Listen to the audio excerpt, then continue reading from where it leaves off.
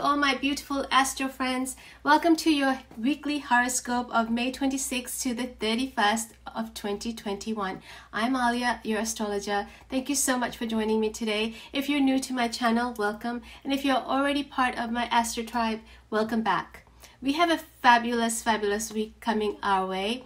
I actually see this week divided into two very opposite energies. We have some challenging energies and also some easy and harmonious energies, which is always fabulous. So of course, we start off the week with the Mercury becoming invisible, right, until July the 2nd. And when Mercury becomes invisible, it is harder to start new projects related, to commerce or trading or business, media, writing, marketing. People ruled by, Gemini and Virgo, Sun, Moon, or Ascendant will feel less initiative and more introspective during this time because they are ruled by Mercury, of course, right? So on Thursday, May 27th, Venus squares Neptune. Now, what is Venus about, right? Venus is the goddess of love.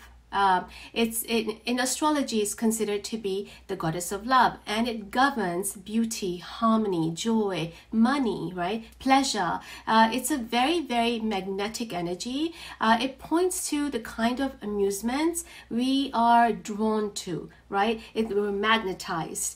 So wherever you have Venus in your chart, in your natal chart, that is where you would actually feel more emotionally triggered by its magnetism, right? When you have this, wherever you have this on your natal chart, take a look at it because you'll know where Venus's strength is. Now, it's the same thing, when Venus is transiting as well, your natal chart, right? For all of us, wherever it's transiting, you would want to check that area of your chart to determine how to navigate this energy. Right now, Venus is transiting in the sign of Gemini. So check where Gemini is in your natal chart and see if there are any of your natal planets in that area, where Venus is transiting at this time, that are being triggered. Right now, what are those planets that are being triggered, either by conjunction, square, sextiles, or trine, right? And if you do have any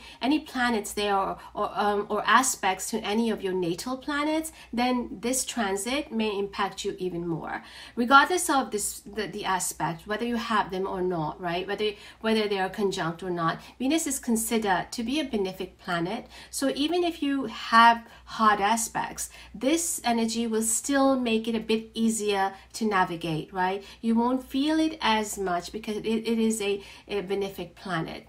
So now let's talk about Neptune. Now, Neptune is the god of the sea, the planet of idealism, right? Mystery, illusion, confusion, deception, escapism, imagination, fantasy. It's such a creative and incredible energy, right? But it also has its lower vibration. So Neptune represents our dream, right? Our dream life and all things hidden in our mystic qualities.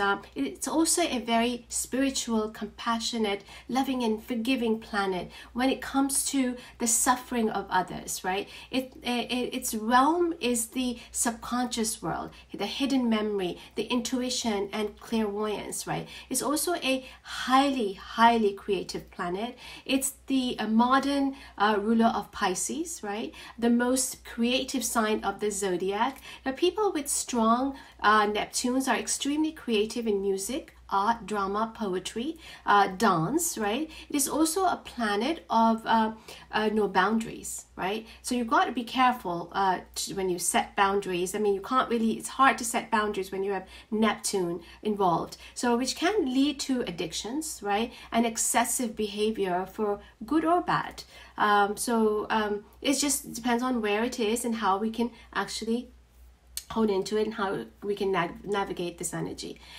So the planets the planet's position in your chart will indicate the kind of ideals and goals you have, right? How psychic and visionary you are, because Pisces is a very psychic energy as well. And with Neptune, of course, it's even more. And whether you possess a magnetic allure that people respond to, right?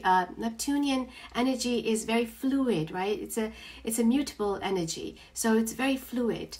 So with the Venus square Neptune, this is a great energy to pamper yourself and to splurge, right, a bit by treating yourself to a spa with like a full body relaxing, deep tissue massage, maybe a romantic massage for two. It's in order for you guys, right? This is also a very, very kind and compassionate energy. So you would feel fabulous in helping others in need. Neptunian energy is all about that, helping others in need, right? Very compassionate. Now, square is an aspect of taking action. It motivates and inspires us by challenging us to take action to bring change, right?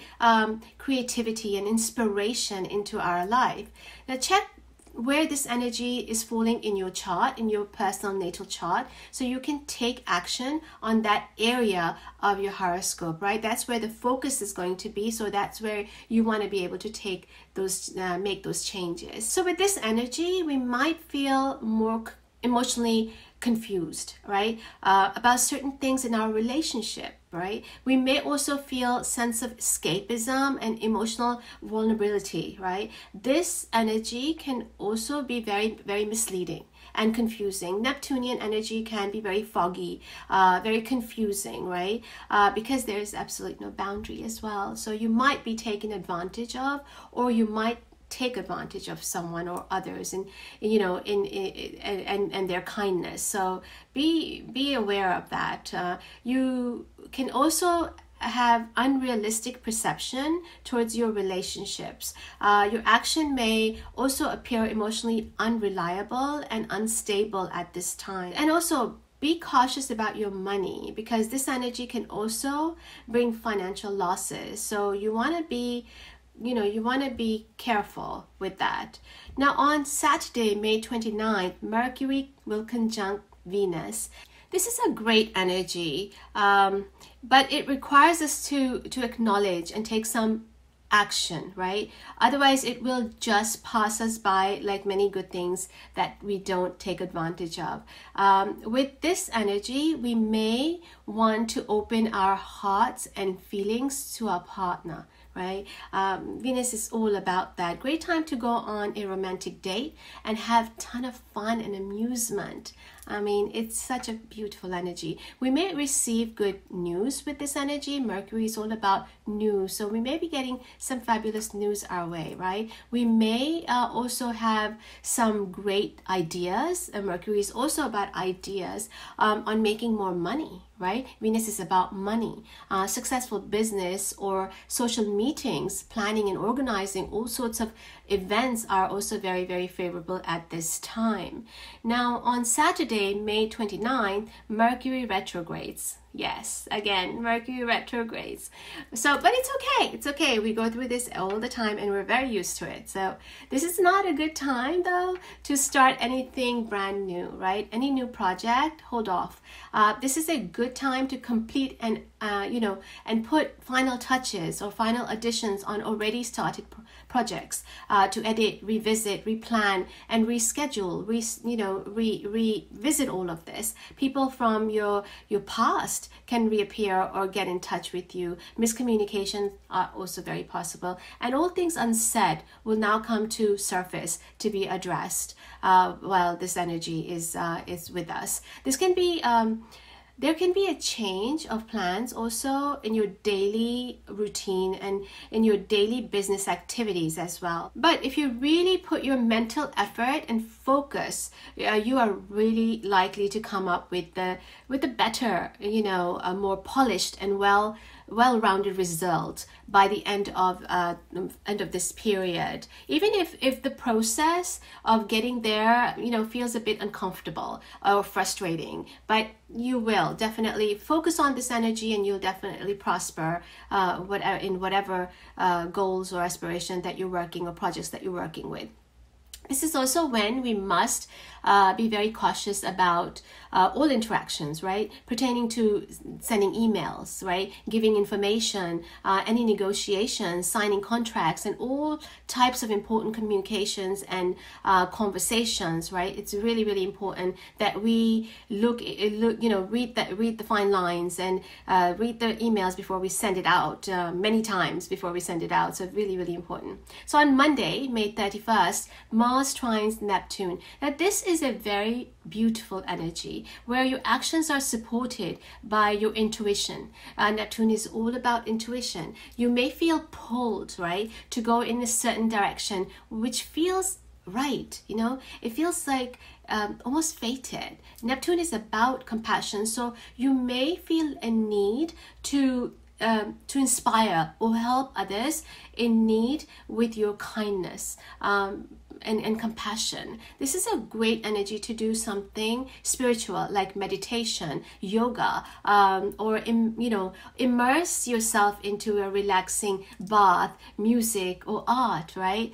Such an incredible energy, and we all should really take advantage of this. These are the energies that are coming our way this week. I mean, I hope that you are going to take advantage of all of the energies and enjoy them, right? And we've got some trines and we've got some action-oriented energies, I like to call them. And even if they're squares and a bit challenging, I find them action-oriented. So take those actions, right? Now, if you like this video, please do like, share, comment, and subscribe. And please don't forget to hit that notification bell so you're always, always, always notified. I post 2 videos a week. One is for weekly energies forecast, and other is for Astro Style forecast, which entails so many different things. We work with flowers, with gemstones, with colors, with styles, with fashion. It's just really, really fun videos. I love them. Thank you so much. I love you all, and as always, remember to smile and know that you're absolutely, absolutely beautiful. Take care for now. I will see you next week. Bye.